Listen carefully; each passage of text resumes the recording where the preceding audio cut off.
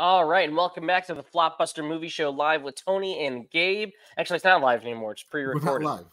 Yeah, I forgot about that. We almost went live like about 30 seconds ago, but it was a mistake. We are here. We're here to talk movies. Gabe, how you doing here today, man? Good, man. How about yourself? I'm doing great. Feeling good. We got a lot to talk about. I feel like we got a good amount of movies. It's a giant review extravaganza. It is. We got to catch up on. Let's see, playoff basketball. A lot has happened since the last time we talked. Yeah, there's a lot going on. Lots. Yeah, the Wolves got eliminated. Gentleman's sweep, unfortunately. It was a gentleman's sweep. I mean, they used too much juice on the Nuggets, man. They had to, right? Because the Nuggets were giving them everything. And, and Luka just, man, what a performance. Exactly. What a performance by Luka. I mean, I'll give it up to him. I've said it on this show before. I don't take anything away from Luka. He's a great basketball player. He's could be exciting at sometimes. But he's a lot of that European type player, where it's fundamentals and and sure enough, sometimes he does like the good behind the back passes, the flashy stuff. But overall, he's a great, solid player. No, I agree. I mean, I think at this point, I know everybody's saying it's the Celtics' year, which it's starting to feel that way. But I wouldn't be shocked if Dallas does the upset. I wouldn't be shocked. I feel like I didn't expect them to get this far. Right. So, but it makes sense. They have two of the best closers. So let's get Mark Cuban another ring. Oh, I think you were about to say let's get Mark Cuban on the podcast. I don't think I don't think we would have anything to talk about with him. Yeah, I don't think we would have anything to talk about. There's nothing. We got nothing to pitch him. We don't know much about being a shark and whatnot. So, no, we're definitely not sharks. No, I got nothing to pitch him. But people go on that show with like really stupid ideas too. Right. But he buys their shit anyway. So he does. Okay. Let's get into it. Let's talk about the movies. We have a lot of movies to talk about, actually. So we do a lot of new movies that we watched. You want to start with the one I watched last night? Yes, because you got to see it. I was supposed to see this movie last night. I wasn't able to. We didn't make it, but Gabe still saw it. So, Gabe, run down the synopsis of what you saw. The title. What did you see? I saw In a Violent Nature. Now, all I had to go with was the trailer that you sent me. And off the trailer, I thought that the movie looked like a ripoff of Friday the 13th. So I guess I went in with a little prejudice because I did think it was a Friday the 13th ripoff. Right? I didn't look at any movie. I don't care about reviews, which sucks because you and I review movies, right? But I like to form my own opinions about shit. So I go there and I'm laughing halfway through the movie. Like I know you want me to give you a rundown, but it's basically Friday the 13th light. Think any woodsy movie and make it light. The poster says the most violent film or whatever it says. The kills are okay. I know that there's everybody talking about this certain yoga kill, and it was all right. I'm not going to say it was bad at all, but I mean, it just, I don't know. It just doesn't make sense anatomically, like the way that the kill went. Anyways, I left that movie and I was bored for about an hour and 24 minutes, hour and a half. I didn't find anything to say, to the least anything that I could say that was like, oh my God, that was entertaining. Like it was just an hour and a half of this dude walking down trails in the woods. And that's about it. And then the people making the stupidest decisions you've ever seen in a slasher movie. Like if you think again, Friday the 13th or Halloween or Freddy Krueger, like those type of slashers, you think those people make stupid moves? These were like the stupidest moves in film history. Yeah, man, I've been hearing that from. I don't feel like you're in the minority or anything. I mean, I guess it's got incredibly high reviews coming out of festivals and whatnot. And there's a lot of people that enjoy it, but I'm seeing a lot of pushback from, I guess, more casual moviegoers that are like, "Oh yeah, this is a neat concept to see something from the killer's point of view, right? But something that can lose sustainability very quickly. Dude, it very quickly, like there's, I don't want to ruin the movie for you, but there's like a fucking 8-minute shot of a stick in the ground, and you're just watching the stick in the ground for 8 minutes. Now I'm excited to see it. You laugh, but it's like, and all of a sudden it starts breathing, and then the fucking guy emerges from it. But it takes 8 minutes for him to fucking emerge from the ground. Oh wow, that's interesting. Well, I guess I'll see. You know, I think this is a first time filmmaker, so I don't think I've seen anything they've done. Again, and I'm not trying to fucking shit in his Cheerios, right? Because obviously, at least he's done something, right? We haven't done anything. I mean, he has a movie in theaters that was fucking distributed by Shudder. So, like, yes, that's all great, and I'm happy for him. And I could see the direction that he was trying to take, and I could, you know, I think he's very talented, and I'm sure that he'll get more shit to do. But this movie just wasn't for me. Did you see Skinamarink? Did you happen to see that? You saw that one? I did that. I did see that. I saw it on Shudder. Similar to that, better or worse?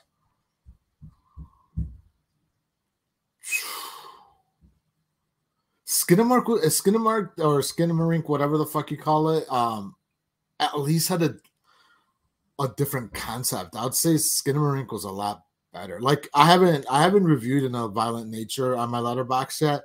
I was going to do it after the show, after I got my thoughts together. I think that gets a 1 star for me. And then I think Skinamarink got like 2.5. Okay, so this one just didn't work. It didn't work for you. It just didn't. And you know me, like I've said, you know me, I love to champion movies. I'm the king of shitty fucking movies. Like, you fucking tell me this all the time. The shittier the movie, the more excited I am for it, the more I hype it up.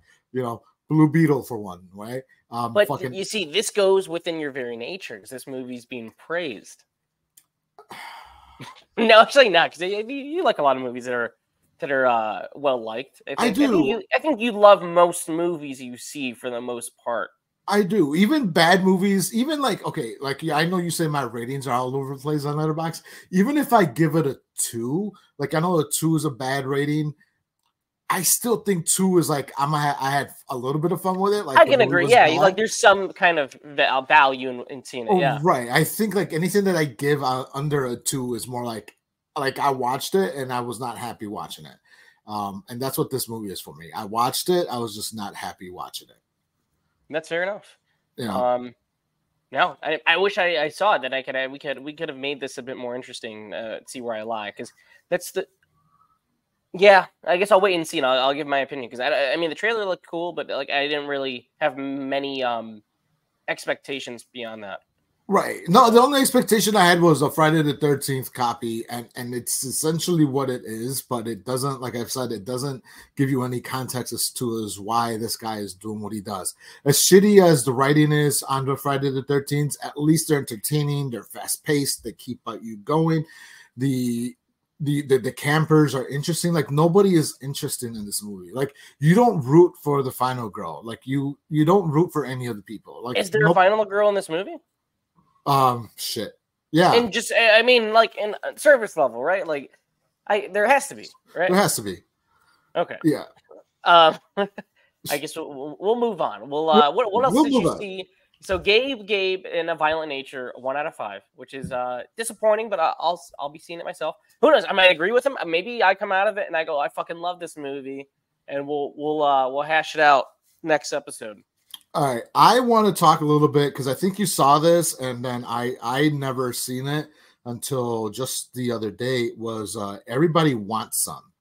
I wanted to talk about that. I thought you've seen that movie. I've never seen it, bro. Like I was sitting the other day on, was it Wednesday, my day off, and I was just like, let me put something on, and then I see this, and I'm like, oh, and I see who the director is. The director of Dazed and Confused, Richard Dazed and Confused, yeah. And I was like, all right. And then I had fucking your all-American fucking hero, right? Glenn Powell. He's in the movie, dude. Yeah. I was like, all right, let me check this shit out. Bro, I absolutely fucking love that movie. Like, it's a nice throwback to like comedies. It's like, it feels like Dazed and Confused, but like set to like baseball. Like, yeah, it's exactly that. it's exactly that. It was fun, and like you said in the chat, because I think I told you guys like, oh, I'm watching this movie, and you're like, yeah, you know, you could tell he was going to be a star in Glenn Powell, and like, absolutely, just like when he's on screen, it just like oozes charisma.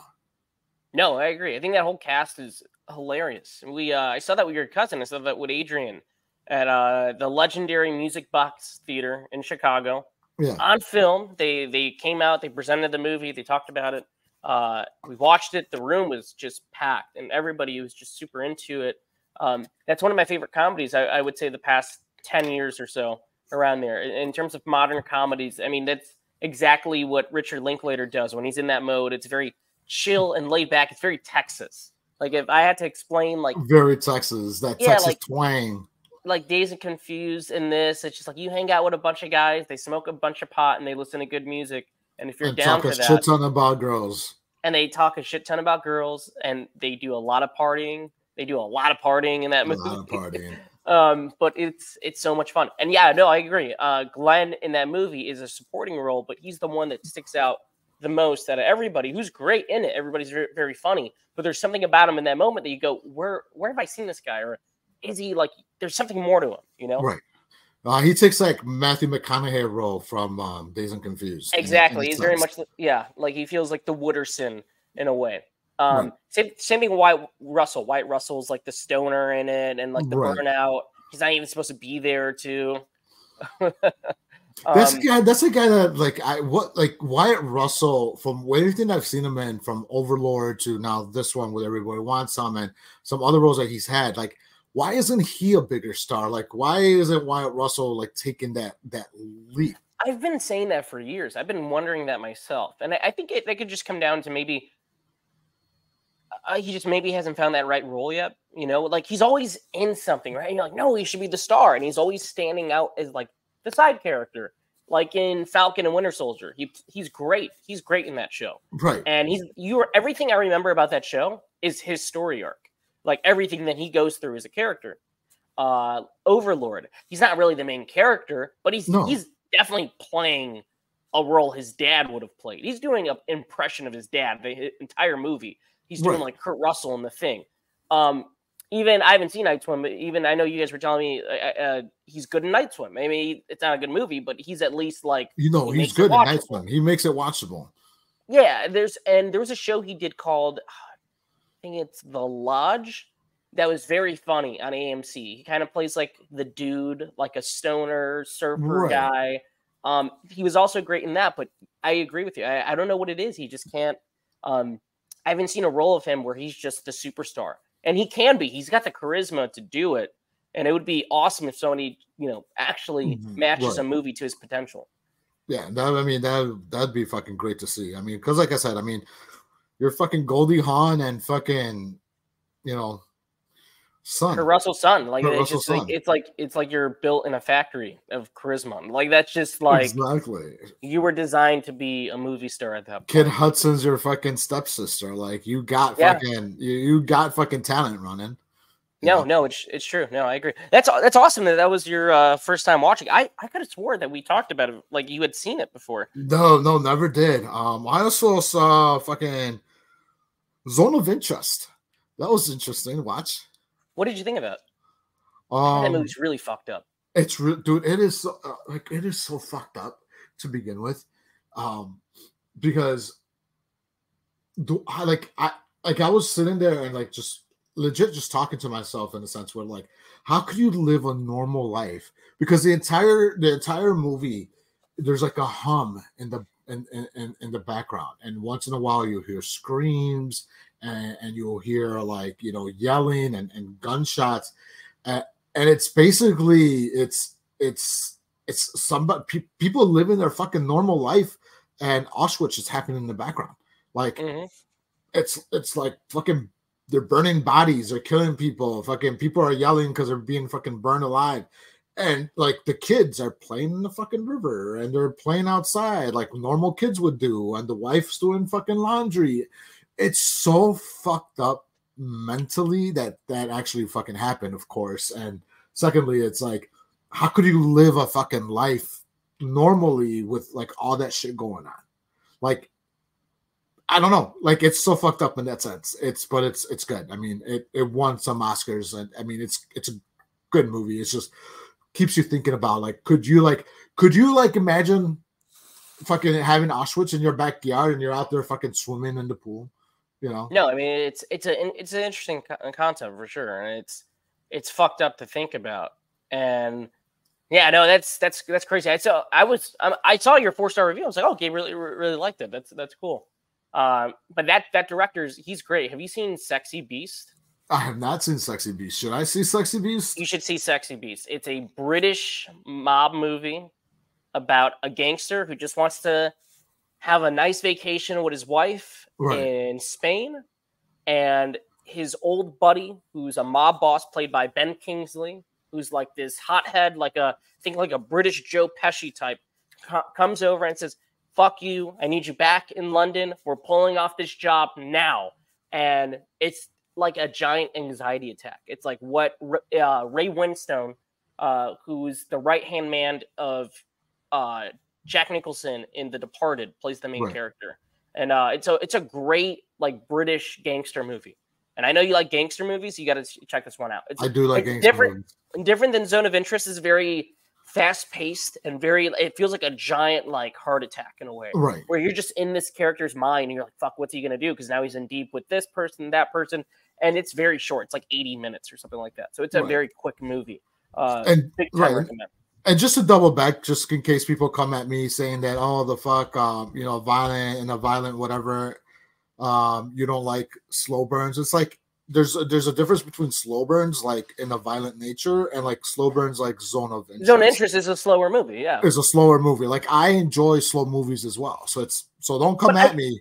I get what you mean, though. I could tell the type of movie that you like, though. It needs to keep you interested in some way.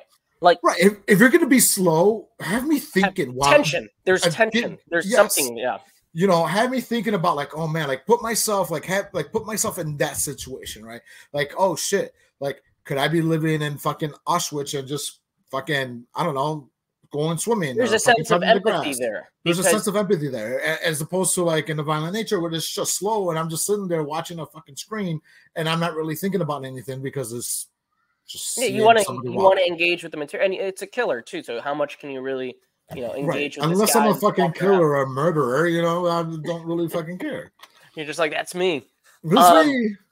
There's a few movies that I saw a lot this week. I've been watching at home. There's a few I want to talk about. There's a new one that I saw Gabe didn't see that I've been pushing for him to see. And I saw that last weekend. Oh, really, The Hitman. Yeah, fuck it. I'll get Hitman out the way, and then I want to talk about the other movies that I rewatched too. So Hitman is also directed by Richard Linklater, who directed Everybody Wants Him. Very different kind of movie to his filmography. It still has that laid-back, cool style and tone. Right. But this is about a mild-mannered professor who's a nerd. He's got 2 cats. He's divorced. He's not. He's kind of seen as like this geek. He's not very well respected. On the side, he tinkers with some tech for the local police department for them to do sting operations pretending to be hitmen to incriminate people who hire them. One day, this cop named Jasper, who's a dirty cop, is suspended from the force, and Gary has to take on the role of the hitman. What he finds out, and his team, is that, oh shit, this dude's really good at playing the character. So for the next operations, he starts donning different disguises. Think like Fletch, right? Where he's wearing or the master disguise. And he's incriminating people. he's really good at it. There's some where he's like Patrick Bateman. There's one where he's like Tilda Swinton a little bit. There's one that's very like McConaughey. And what happens is he starts to feel like he's becoming a better version of himself because he's so geeky in real life. He's like the nutty professor. So he's like that kind of nerd. Right. One of the operations, he's hired by a woman named Maddie Masters to put a hit on her husband. And what happens is he does this personality named Ron. Ron is like the Tom Cruise of his personalities, this suave superstar hitman. And what happens within this is that he actually falls for her and tries to, persuade her another way, maybe leading a new life. And they have this connection. This movie switches from sort of like silly crime comedy to a rom-com very quickly. And then in the third act, does another gear switch into a dark thriller. This movie is one of the best written comedies I've seen in a very long time. This is probably up there with Furiosa for me as one of my favorite movies of the year. It's like going back between 1 and 2.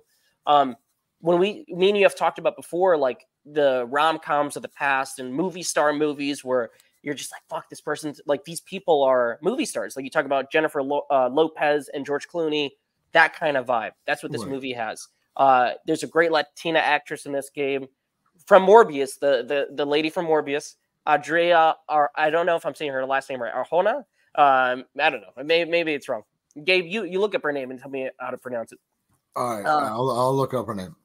But her chemistry with Glenn Powell, like if you thought Anyone But You was fun and those two had chemistry, the chemistry they have in this movie makes that look like just play food, like nothing. It makes it look amateur. And the biggest thing walking out of this movie was me and Victoria were talking about, like, fuck, Anyone But You made almost $300 million.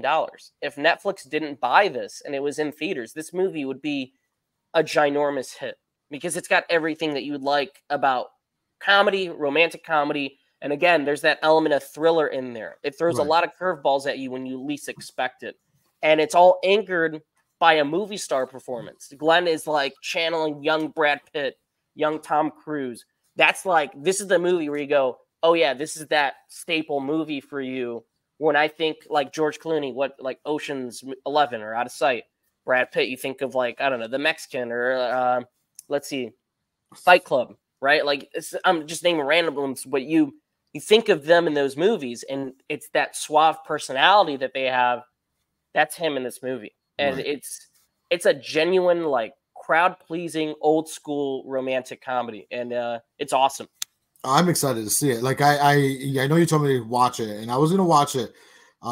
But the only preview that they had was in Wrigleyville, which is about an hour 5, an hour 10 for me to go see it. And then there was a night game. It was a Cubs night game. Oh my God, the fucking traffic around. It would be awful. But what I will say though is when I get back there, I got to take you to that theater. And I think you would like the Alamo Drafthouse. Oh, like a lot. They have great food. They do brunch. They do different types of screenings and stuff. It's just a very cool theater. I'm shocked that it was, when you said it, I was like, oh yeah, I forgot Chicago has one of those. Like I've never been to the Chicago one. It's legit right next to fucking Wrigley Field, like right next door to it. Yeah, I'm trying to think of all the games that I went to, especially in 2015. I went to a few games. It's new. Is it new? Yeah, I was about to say it's got to be because I've been a year or two. It's been a year or two since it's opened down in Wrigley. Okay, so they probably opened it after COVID or something. Yeah. It makes sense. That's a good spot for that kind of theater, especially for the type of people that live over there, like the hipsters and whatnot. They'll appreciate that theater. But definitely we gotta go that we gotta check that out when I get back there. But yes, Netflix June 7th, so this week. You'll be able to check it out. Definitely check it out. I think you'll enjoy it. Yeah, this is like the type of movie you watch. Like I was telling Victoria, like even my parents and stuff. Like it's one of those kind of rom-coms, like like The Fall Guy that we just had, or Anyone But You, where it's just like anybody can enjoy this. Like it's one of those comedies where their chemistry and this movie's sexy as fuck. Like this movie's very horny. It's a very sexy movie, and you buy into it. It's just like there's something very steamy and romantic about it. And again, it's super well written, and Glenn also wrote the movie. So it's crazy to think like this guy is just a triple threat. He wrote. Yeah, I mean, Glenn in this sense, it would like. I mean, I'm not gay, right? By no means, but fucking, Glenn, Glenn was like, yeah, well, whatever, I'd get down, I don't know if you've seen on Instagram. He posted. He had a photo shoot with one of the industry magazines. I want to say Variety. I may be wrong about this. Maybe maybe Hollywood Reporter, one of them. Hollywood Reporter. That was that one. Okay. All right. Dude, motherfucker was looking fucking sexy. I'm not gonna lie. Like, he had like his fucking chester all out and shit, bro. Like, I was like, all right. Well, that's when a movie star. That's what a movie Nice. star does, right? Like a proper movie star, you kind of like, yeah, we're straight, but you kind of get like this man crush a bit, right? Where it's just like, I like that guy. I want to see him in other movies. I want to see what he does next. Like, Right. what's he gonna do? Yeah, It sort of like reminds me, and different actors, right, and different, but like, and I'm obviously a lot older than you, but when fucking Brad Pitt was like busting out in the 90s, like, you yeah, know, he was fucking everywhere. He was the it's blonde boy of the 90s. And then he does like Meet Joe Black, which is a fucking, it's not a romantic comedy, but it is a romantic movie. And he's like, you know, he does a Thelma and Louise, and he's like the fucking eye candy for fucking Susan Sarandon and all this yep. shit, right? And then he does the Fight Club in the late 90s. And then before that, it was what Legends of the Fall. Legend of the Fall. He does all these like very, like you said, the subject matter could be something very serious, but like what he brings on screen is just like oozes that movie star sexiness that you get. And that's what I'm getting from Glenn Powell right now. It's that old school Hollywood, you know, blonde sexiness, you know, all American blonde white boy sexiness. Yeah, no, and to tell you the truth, man, I think America's kind of fallen for it too, because a lot of people, a lot of people I know are starting to figure out who he is, and you say anyone but you, that guy from, and they go, oh, that guy's cool, and even Twisters. And whenever I see that trailer for Twisters in theaters, Twisters, that trailer plays like gangbusters. People just they go, I want to see that movie. So just, I know you were telling me about your movies. I'm just going to interject real quick because there's been a lot of reports about the box office failures of this year. Yeah. And granted, there hasn't been anything that you and I could say, like that's a fucking that movie was amazing or it should have done more money. I mean, maybe Furiosa could have done a little bit more money. Yeah. But we've talked about how you know, Kong versus Godzilla felt like a letdown. It didn't seem like it was promoted. Kingdom of the Planet of the Apes is doing well. Like, it's doing about what those movies do. They do about 400 million each. The Fall Guy was the one where it's just like, I read a report that the Fall Guy was just too over budget. That if the movie had come in under 100 million, it actually would be doing pretty well at the box office right now. I mean, there's only so much star power can do for a movie that's like, oh, it's a remake of a TV show that people don't know. Like me and you, we love that movie. We appreciate it. And it's got something for everybody. But I think for a lot of casuals, it's like, oh, Ryan Gosling's cool, but what the fuck is the Fall Guy? But I think the box office at this point is waiting for Deadpool versus Wolverine, because that's gonna do fucking gangbusters. And I don't know why the fuck I just said gangbusters, like I'm some old fucking timey man. Anyways, that one, and I think we'll make it the catchphrase of the show. Gangbusters. It's gangbusters.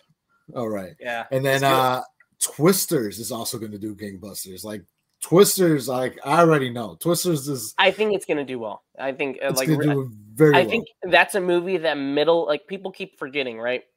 And I feel like I've talked about it before. It's like we live in a bubble because we talk about movies like, oh my God, why isn't anybody else excited? And you can talk to your coworkers. What are they excited about? What are your family members, your cousins, your mom and dad? And if you say a lot of these movies, like, oh yeah, it looks fun, but I'll wait. Or I know it's going to be on VOD or Peacock now. With Twisters, they've put it front and center. This is a big mega platform blockbuster that's coming in the summer, right? And if we shot it in Middle America, we shot it in Oklahoma, we shot it here and there. And everybody that lives there, and they also, what they were smart with, and the marketing's been very smart, they dropped the soundtrack, and it's all country music from like a bunch of country stars that middle of America knows. So they've done the right, I feel like they've done the right moves in terms of marketing the movie. I think it's going to be a hit. Right. No, I think it is. The thing is, and you said something very, very clear there in a sense, is that Hollywood, I think, focuses a lot on East and West Coast. Like, people forget the middle, you know, as, you know, Midwesterner, right? You're in, you know, right now you're transplanted in the Southwest. But like as Midwesterners, like they always forget about the Midwest. Like every movie has like a shiny East Coast look to it, or a fucking like, you know, West Coast shine to it, and the middle America is completely forgotten about for the most part. Like we know what's going on with movies. We'll watch all, you know, we enjoy for the most part everything that we watch. But like for somebody that's from fucking Iowa, you know what, you know, they really don't have anything that's gonna fucking for them in a sense. No, it's true. No, I think that's why. Listen, that's why Top Gun Maverick made so much money. And then people could say, like, well, like, say what you will about the movie. That first one was a classic. We knew it would make money. Tom Cruise was back. It really played for a lot of people in that southern belt, from like Missouri down to Georgia, Florida, like everybody, Texas. Of course, it played big in New York, Chicago, LA, but it was something that spoke to everybody. Right. And it was a movie that kind of brought everybody together, and it was something that we could all go see. I feel like Twisters, I don't think will be as big as that, but I think it can have that similar effect of like, oh, I know this town, I know this place, I know where this is, I want to go see this. Bro, I'll call it right now, and I'll venture to say Twisters would make over. I'll put the over under on Twisters at 855 million. I think that's good. And I would it's been a rough take year. the over. Yeah, and I think I would take the over on that. The only downside is I think Universal is a producer on the movie. They are. I think they co-produced it with Warner Brothers. And Universal, as of late, the past few years, any of their movies, they pull them early and put them on streaming. 2 weeks later, dude, Abigail got suffocated at the box office. Just like tanked, was out for 2 weeks. Now you can just rent it on TV. Just like, it's fucking crazy what the fact that they just fucking do that for all those movies. It's just wild. See, this, all right. So, and I don't mean to cut your segment short, but we'll go right back into it. But no, that's the one thing that fucking irritates the shit out of me is like, I'm sorry, I'm not gonna pay fucking $25 for a movie that was just in theaters 2 weeks ago. I'm not gonna sit home and fucking rent a movie for $25 for me to watch it by myself. Like, I pay for the AMC Stubs co. Might as well just go see it again. Like, at that point, on a better format. Right. I pay for the Cinemark fucking movie club. Like, I pay for so many fucking movie clubs to different theaters, and then you're going to tell me you're going to fucking pull it early, and then you want me to spend $25 to fucking watch it at home? Like, okay, I get VOD works for a lot of people, but, like, unless you're fucking watching it with, like, fucking 5-10 people at home, you could justify spending $25. It's just me. I'm not fucking spending $25 to watch a fucking movie at home. Like, I don't care how great my fucking setup is, and it's pretty sweet. I'm not going to spend $25 to watch it at home. No, I think that's fair enough. And I think it's rare if I even trying to think. And there hasn't been many movies. There's a few where it's like, oh, we went to VOD early. Yeah, I'll buy it. I loved it. But at the same time, it kind of, you feel guilty a little bit because it's like, why is it on VOD early? Right. Like, why would I'll rent it for $5, but I ain't fucking renting it. Some of these rentals are going for like $20, $25. I'm like, what the fuck? Sometimes $30. Some of them, like, I think Dune 2 is $30 at one point. Fuck that. I just saw Dune 2 on fucking HBO. Then I was upset. I was like, I should have gone to the fucking theaters like everybody told me to go see this. See, told you, man. Told you. So give me what else? What else have you watched? Oh, yeah. So Hitman was awesome. I think everybody should go see it. Like I said, my number 2 favorite movie of the year for sure. Then I saw Summer of Sam, Spike Lee's movie. Yes. It's been on streaming apps. And, this is a movie I saw years ago, and I remember enjoying, but I loved it even more this time. And this is a movie that's seen as like a lesser Spike Lee movie. It's very controversial. A lot of people don't like it. And I watched it this week. Even Victoria watched the second half of it with me, and she was kind of captivated by Mia Sorvino's performance. Mira Sorvino, her performance as the wife, Paul Sorvino's daughter, and the whole cast I just thought was awesome. And it really this is a movie that puts you in the place of what was New York like in the summer of '77. Yep. It's super hot. There's a heat wave, and there's a killer on the loose.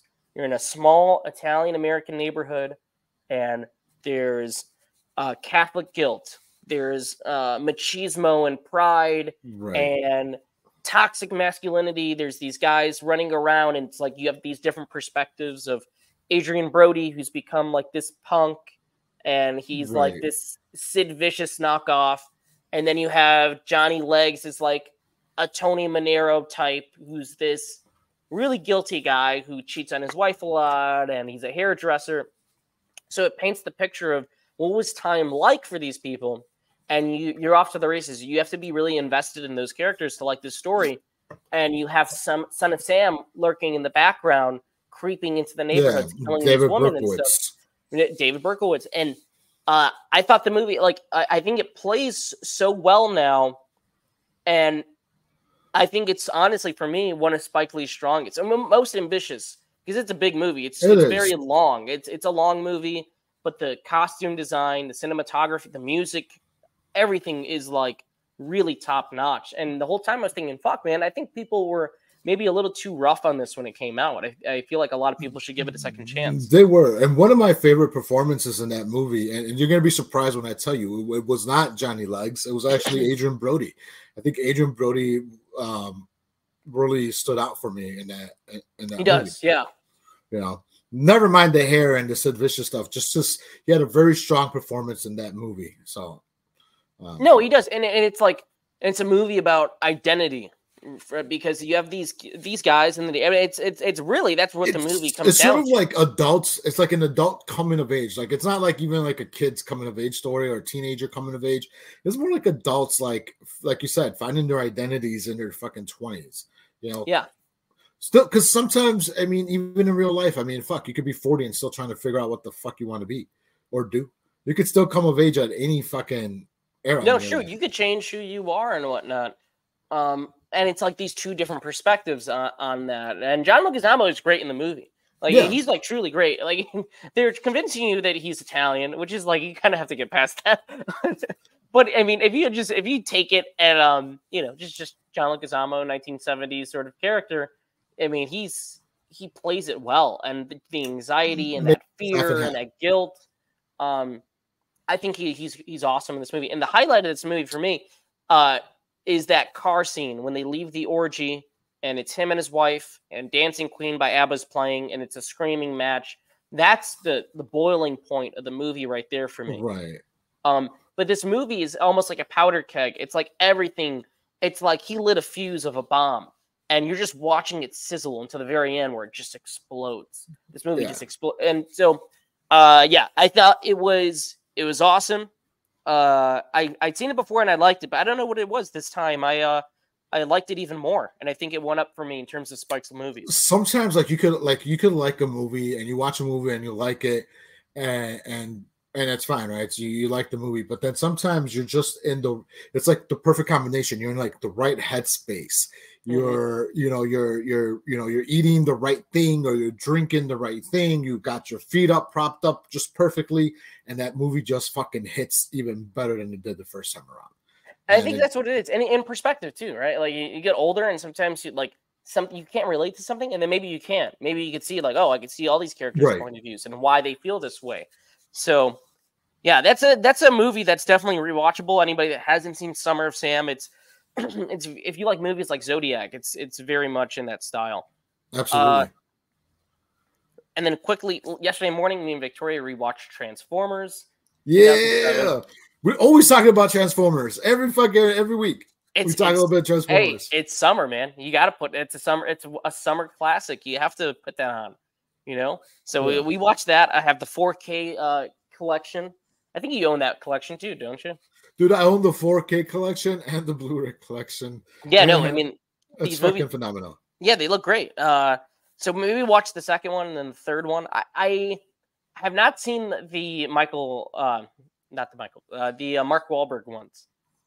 I think at that point I lost interest in the series, and then I just didn't go out. Yeah, so like 4 and 5, you haven't seen 4 and 5, which I mean, they're not the strongest. You definitely miss a little bit of Shia in there. Yeah. I mean, they're still entertaining. Again, are they worth it? If I'm going through the series right now, should I put them on? As a Transformers fan, I'm sorry, because you know how much of a homer I am for Transformers, so I'd probably be the wrong person to ask this, because I'm going to tell you, yes, they're not the greatest in the franchise, but they are entertaining enough where you're like, okay, you know, and you, as a fan of the franchise, I like them, you know, but again, I'm a homer for them. If you're going to skip them, go directly to fucking Bumblebee. I don't think you've even seen Bumblebee. I don't think. You know, I watched half of Bumblebee and I liked it. I forgot what I was doing that day. I think I was running errands or something, and I stopped it and never went back to it. So I just got to watch it from the beginning. I think Transformers Extinction, the one that came out last year, is probably better than both of the Mark Wahlberg ones. But I mean, if you're running through the series, you might as well just watch the Mark Wahlberg ones. Yeah, I like that last one. It was fun. It was the '90s one, right? It was in the '90s. Yes, the '90s. Yep, I thought it was. Yeah, I thought it was a lot of fun. Yeah, so that was really what I watched. Black Dynamite I watched last night. That was a lot of fun. It's a very silly movie. Right. Furiosa. I want to talk about Furiosa. Oh yeah, we still got. Wait, before we talk about Furiosa, I just want to do a special shout out to Atlas. I watched that, and the best part of that was Jennifer Lopez in yoga pants. Like the final scene made the entire fucking 2-hour long movie just fucking worth it. That just fucking shot of like J-Lo in yoga pants. I was just like, oh, it was magical. I'm happy that it made you. I'm happy that it made you happy. Yeah, that's why listen, I gave it 3. Like, hold on, this is legit. My review on Atlas, it was 3 stars, and then I said there's a shot of J-Lo in yoga pants towards the end, and it makes sitting through this worthwhile. That's it. 3 stars just because of J-Lo's ass and yoga pants. That's fair enough. No, I think that's fair enough. Yeah, why do they make these movies? Do you notice Netflix makes a bunch of movies and that like have big Hollywood stars, but they look just like, I don't know, they look like video game cutscenes, and then nobody talks about them. Like, I thought that movie with Millie Bobby Brown, Damsel or whatever, I saw people talking about. Like, didn't this movie come out like 3 years ago? Didn't they do this movie? Was it on Hulu or something? And I guess it was just a movie that looked kind of similar. Right. With Joey King. You know what I'm talking about? Yes. Are they the same movie, or did you see Damsel? Did you see the other one? Like, I've not seen either one of them. I don't know. I haven't seen either one of them, and I don't know about Millie Bobby Brown as far as an actress is concerned. I think she's fine. I like Joey King. I think she's a lot better actress. Yeah, no, she's a great actress. Yeah, right. Than Millie Bobby Brown, and I think as far as like once Stranger Things is over, I don't really see none of them besides the guy that's Mike. I know he's done a lot of horror stuff, and I think he's the only one that maybe has a future in it. But like, I don't think anybody else does. I think they're getting. Unfortunately, it's one of those things where it was like, you know, it worked when they were kids and whatnot. But I don't see any of them really going on beyond that. Well, maybe the girl that plays Max, she's done the Fear Street movies. Oh yeah, and she did the way. Okay, yes, her, yes. She's great. She's great. But like. The dude that plays Lucas, the dude that plays Bill Myers, whatever the fuck, dude, the whatever the fuck his name is. No, I agree with you, and I wonder what Netflix's game plan is going to do, right? Because it's like they're able to stay afloat because of Stranger Things. Who the fuck is watching? I'm very curious who's actually watching movies like Atlas, besides you watching it for yoga pants. Because their sci-fi action movies just look like Pacific Rim knockoffs, right? They look like those fucking black. So here's the thing. You know who's watching these is the same people that want the blockbuster and just picked up the fucking B movies of like blockbuster hits.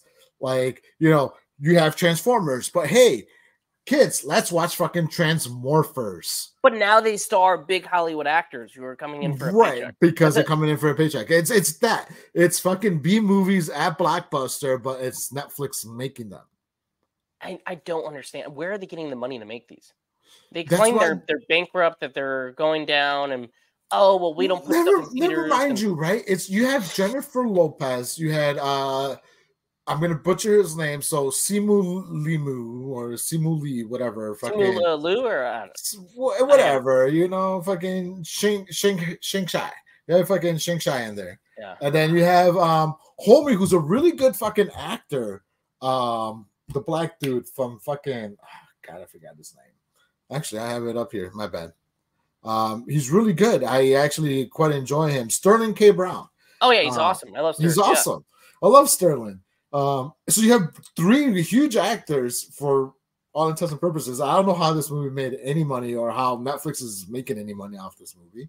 They definitely had to pay out, money for that. But it was directed by fucking The Rock's best friend. No. It was the dude Brad Pitt and did San Andreas, Rampage, Journey, he did this? Journey 2 with The Rock. All three movies with The Rock. Wow. I never saw I never saw Journey 2. I like the first one though. I like with Brandon Fraser. Yeah, I think that's the only one I watched. I didn't see Journey 2. Yeah, that one's fun. But yeah, I like you're right. I think I don't know who's watching these besides me, and but it's I don't know. Like I said, it's worth it, or maybe just fast forward all the way towards the end, and then you'd see J-Lo's ass in yoga pants, and then. Well, the problem with their thing, dude, is that like their movies can be successful, and then they could just put it on the app, but they're so strict on no. We'll put it in theaters, but we will never tell you it's in theaters. We'll play it in like 50 theaters, just so you shut up about it, and then we'll put it on the app. Well, this might be an extended episode because, right, you and Victoria both posted what the fucking CEO said and said, oh, Barbie and Oppenheimer would have been as big on our platform as it was in theaters. And I call fucking bullshit. Yeah, that's just fucking bullshit. Like, there is no way fucking Barbie and Oppenheimer would have been as big on fucking Netflix.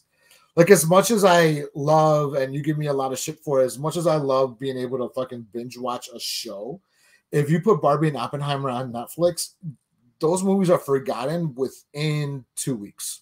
2 weeks, I would say. Yeah, and the thing is, both those movies, when you saw them, they both made sense why you saw them on a large format. Right. Like, I saw Barbie in Dolby Vision, and it looked amazing. And it was made to be that way. It was made because of the colors and the expanded format and Barbie Land and the original soundtrack by all the different artists. Oppenheimer, you needed to see it in IMAX or a large studio screen. Right. And it was very intense. The sound was amazing. The cast was wonderful.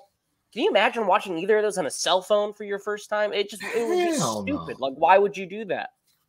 Exactly. I don't know. I don't know what the fuck these people in Hollywood are smoking. But I want whatever they have because I want to be as deluded as they are. Everywhere from like I think if you own or you run, you're the CEO of a fucking movie studio. Like, you got to just be dumb as shit. Like, no, I would say that like a lot of them are pretty fucking stupid. Exactly. Anyway, and it's not like we're crying about like, oh, give us stuff that we want. It's just like, no, just put your stuff in theaters. That's just like what people are willing to pay. Just put it in on the big screen. Listen, I know your setup. You know my setup, right? I have a nice fucking 75-inch TV. I got the fucking surround, and I got the lights, and I got the fucking 4K player. Like, I got a nice setup. You have a nice setup. We like watching movies at home. Yep. But I think on initial run, like, you gotta watch it in theaters. Like, especially like an Oppenheimer or Barbie or, when we talk about Furiosa, like, you need the large format. You need the fucking sound. You need your fucking ass cheeks to fucking clap when the fucking sound goes off, when you get that fucking deep bass. Like, yeah, as much as we could have a nice setup, it's good for, second, third watches. Like, what do you think, like, The Matrix and The Mummy were so successful on re-releases just a couple months ago? It's because as good as they are, they're just better in the theater. Mm-hmm. There's just things are better at the theater, at the movies, at the theaters. No, I agree. And it's a shame because Netflix has the new Beverly Hills Cop, and I know a lot of people are excited for that. And even my parents stuff like, why isn't it in theaters? Like, why didn't they put it? Is it going to be bad because it's not in theaters? It's just like, no, Netflix bought it, so now it's going to be on the Netflix app. You'll have to watch it there. That one's not even getting a limited like opening weekend release. It's just going to be straight in the app. Which is a shame because that movie's it's fun. It's a really it's a really fun movie, and I think it'll do well. I think people will like it. It sucks because you want to see an Eddie Murphy movie on a big screen. Yeah, I want to see the big. I want to see the big old Eddie smile with that. Yeah, no, you get that, but now you're gonna watch it in your living room on 4th of July weekend. Which, hey, it can't be too bad. Now you can watch it before the barbecue. Get up early, put it on, and you have a nice way to start your day. 4th of July is Independence Day. I've always maintained that tradition for since the movie came out. I watched Independence Day on 4th of July. And just Independence Day, that's it? Yeah. All right. There you go. All right, let's talk about Furiosa then. Let's talk about Furiosa. Wrap this up. Gabe, what is Furiosa? Run it down. Furiosa, it is the prequel or the story of Furiosa, played by Charlize Theron back in Mad Max Fury Road. So you basically get her, her origin story in a sense. How she got where she got with Immortal Joe. That's basically the rundown for it. I mean, what it is. It's a great story about her trying to find her way back home from when she was a child, and I want to say it's as equal to or even as good as Fury Road. Maybe even better, I would maybe argue. Just because the action sequences are there that you expect from Fury Road, but you also get more of the explanation, and that's what I like. I think I'm a sucker for origin stories. It's like even when I watch like porn, I like the beginning because I like the explanation of how did that dick end up in that fucking ass. Yeah. Like I like the exposition. Where did she order the pizza from? Where did she order the pizza from? Why are you at the wrong address? Or why do the pipes need cleaning? Like, I like origin. I like exposition. I like to know why we're there, like why we're doing the shit in a sense. And that's what I get from Furiosa. That's what it is in the sense. Yeah. No, I agree with you. This is, I said it before, my favorite movie of the year. I was enthralled the first time. But I was also tired when I first saw it because I saw it on very low sleep, and we did a double feature back to back. We went to see Furiosa, ate, took a quick break, and then immediately saw Hitman. So it was like, with like 6 hours in the theater. So I watched it, I loved it, and I said I want to watch it again because I know there's things I'm missing, just because it's such a big movie too. So I rewatched it a couple days ago, and it solidified like, yeah, this is the best movie I've seen this year. Like, this is big, epic, blockbuster filmmaking. Barely any dialogue in this movie. It's all just visual. It's all visual. The visuals are fucking stunning. Yeah, and Chris Hemsworth is incredible as the villain Dementus. Just a pure highlight in this franchise that's already had great villains to begin with. Right. And Anya Taylor-Joy does so much with like 40 lines of dialogue. She barely talks in this movie. It's all emotion, and it's all visuals, and he's a madman when it comes to this kind of filmmaking. If you thought Fury Road, where Max has like 10 lines of dialogue, was, just action heavy, it's this big journey, this odyssey, this movie is like a giant myth.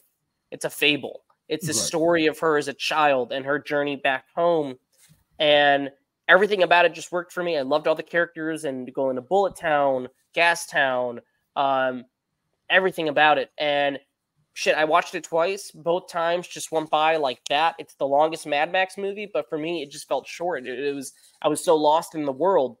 Even the new characters like Jack, her love interest towards the middle of the movie, he's great. That Tom Burke is incredible in this, and he's only in it for about 20 minutes, but he's awesome. And we get this 15-minute long action sequence with those two, and then we get another action sequence with them, and the action is great. The stunt work, everything you'd expect from a Mad Max movie, those things are awesome. But then you get the added bonus of like those first 15, 20 minutes, you're with her mom, and you see her perspective. And I thought she was a great character and a highlight for me in this film as well. And everything about it, it works on a massive level. And it's like you said, you go to the movies to see just big pieces of film. And this is a movie that just like, I can't imagine watching this on Netflix. Like why the fuck would you want to do that? Right.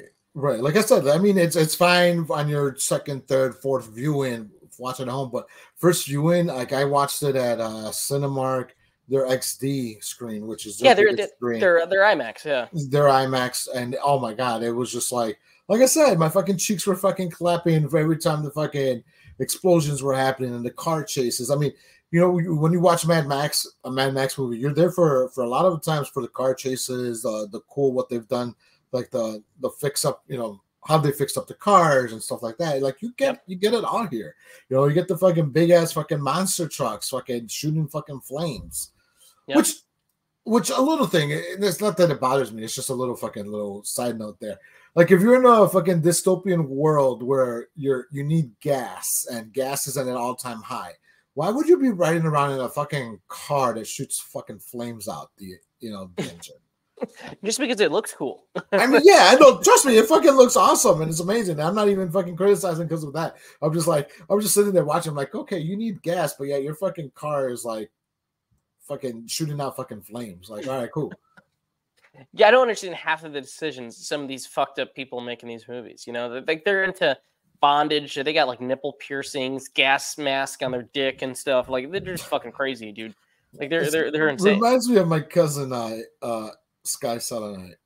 Okay. Like he'd do like he'd be like you ever seen Deuce Bigelow with the cop? He's like, hey, you want to see something? And then fucking like whips out his fucking dick. That's like Adrian. He's like, you want to see something? And then fucking gas mask on his fucking dick. You'd be a interesting. I think he could survive the wasteland. I think he can. Yeah, he'd probably be part of Dementis's crew. Could you survive the wasteland? Would you? I think I would be more of like those fucking two characters at the beginning, like when they steal Furiosa. Like, oh, they make fun of me, and I'm gonna show them. Yeah, I don't know. I don't think I would. I'd probably die and be one of the first to die, like before it all collapses. Like in those initial, like I think they have like the nuclear war or whatever. I'd probably die there. You think so? Yeah, I don't think I'd make it to the wasteland. Okay, let's say you don't die. Right. Let's say you don't die in the nuclear war and you're in the wasteland. Would you survive the wasteland? Probably, but I'd probably not as like an animal or anything like these guys are. It would be like I'd be in the green place. You'd be in the green place? I'd be with the many mothers. Like I would be there and chilling, suckling at the teeth of the many mothers. Yeah, exactly. Yeah, exactly. You would probably be like the organic mechanic. You would be feeding, your cousin blood sausages and stuff like that made from humans. Who knows? No. I was just like, man, now they're doing carnivore shit. I was like, all right. I guess that's what we're doing here. But no, this is, I mean, if you love Mad Max, if you love movies, I couldn't really see how you don't walk out of this going, man, that was awesome. That was just a feast for the eyes. Like, that's why I paid the ticket. Exactly. So, I think, I think it's like you said, it has everything though. You have the love story, you have the action, the car chases, just about everything that you're looking for in a movie. It has it and then very little dialogue from your main character. Like Anya kills it. Like I know there was a lot of apprehension when she got cast and how you can replace Charlize, and dude, Anya just kills it. She's awesome. She's, for the most part, every role that she's had, she's killed. Like, she's a great actress. No, I don't even know why there was even some apprehension about her either, because, I mean, she sounds like Charlize Theron, too, a little bit. I'm guessing that's got to be on purpose. You got to have some kind of, like, you have to, in your head, know this person becomes that person. And the whole time I was watching the movie, I was like, yeah, I could see this is the Furiosa that we see at the beginning of Fury Road. Like, I could totally tell this is Infuriator Furiosa that we get to that point with. So, yeah, this was a big win for me. I'll see it again. I know it's not doing that great at the box office, but the way I broke it down to people, too, is that, like, we keep looking at those numbers. And, yes, the studios are fucking up by putting stuff on streaming, but Fury Road wasn't a big hit. Fury Road just had a lot of good word of mouth and a lot of Oscar buzz. So Warner Brothers was like, all right, well, let's greenlight another one. And George already had the story for this. I think we're just lucky we got to live in a time where Warner Brothers gave this man $300 million to make 2 new Mad Max movies on that scale with like the best effects in the world and the best stunt work and stuff. So I don't need another one. If they make another one, I'll take it. But if this is where it ends, he's always been great at starting a story, ending a story, and it's a complete meal. And that's it. Right. They're self-contained because as much as, let's just say for some reason you didn't see Fury Road, you could go watch Furiosa without needing the context of Fury Road. right? 100%. Same, you could watch Fury Road and not see Furiosa. You could watch all fucking individual of the fucking Mel Gibson, Mad Maxes, and still, like you said, every movie is sort of self-contained within that story. It's they're equal to the greater sum of their parts in a sense, right? Like it's each movie, you could just watch one of them and then you're good. But yeah, I mean, it's definitely a watch though. Yeah, no, this was awesome. I think, I mean, by the time anybody sees this, you probably have seen the movie. So if you haven't, make sure you go see it. Gabe, is there anything else you want to add before we start closing up? No, new music real quick, because I know we've talked about music. Eminem has new music. New song dropped this morning. I shared it in our group chat. How was it? I didn't watch it yet. You didn't watch it? It's actually pretty good. It's like a sequel to God, I forgot the name of the song. Anyways, it's pretty good. It's called the new song is called Houdini. I heard that he disses Megan Thee Stallion. He doesn't diss her. He says that he wants to collab with her. Oh, okay, that's cool. Yeah, he wants to collab with her. He still stays dissing Machine Gun Kelly because fuck that motherfucker. He's like talking about the devil and putting the fucking horns on it. You know how Machine Gun Kelly does it. I'm like, yeah, fuck that motherfucker. Well, he got chased out the rap scene, and then he got chased out the emo scene. So what the fuck does he do? Just date Megan Fox, I guess. I mean, what else could you do? Like, if I'm dating Megan Fox, I wouldn't do anything but just like be by her side the entire time. That dude, how the fuck did he? Whatever. How? What? Like, I mean, he must have. Maybe he's off camera has like this wonderful personality. He's a great person and whatnot. But I don't think so. I think for a lot of people, he's got there's nothing that gravitates you towards like his music or his acting. I mean, nothing gravitates me towards his music at all. Even when it was hip hop, I didn't gravitate towards his music. He goes emo. I hated him even more because it's the same reason. Anyways, I don't want to get into it because I could go all fucking day about this. But we'll check out the song. Check it out. That's good. Perfect. Make sure, if you haven't already, guys, make sure to like the episode. That really helps us out. Just hit that like button, please. I beg you. Share it. Comment, subscribe. New changes are coming to the show soon. We'll have an announcement. We'll have an announcement on that in the coming months. So stay tuned to that. It's going to have a whole new look and stuff. So, this has been the Flopbuster Movie Show. Thank you all for watching. Gabe, anything you want to say before we sign out? Nope. Just make them the cheeks clap. Exactly. Go to Furiosa. It'll make your cheeks clap. That's it, man. All right, guys. Thank you for watching. Have a great one.